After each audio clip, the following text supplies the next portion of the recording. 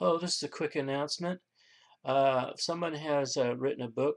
Stephen Straub has written a book called Post Trib, or called Changed, and it's about the Post Tribulation rapture.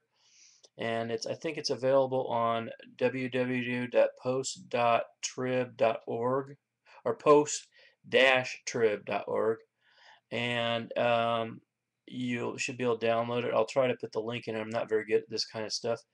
I haven't read the whole thing yet, but he has some pretty interesting views. He seems to put it forth in a very simple way. He starts off telling you that it's really easy to understand this if you just apply just a few rules, which is mainly context. And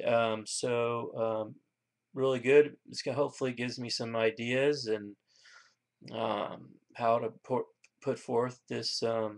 It's kind of one of those things where you don't know where to start. And I have a different approach than he has. I have a different message than he has, probably entirely, because like I said in the earlier video, it's about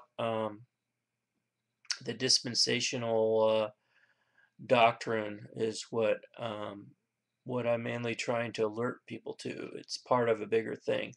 That the post just talking about the post-trib rapture alone, just as a you know um, just talking about alone is not really that worthy of my time. It's a bigger thing.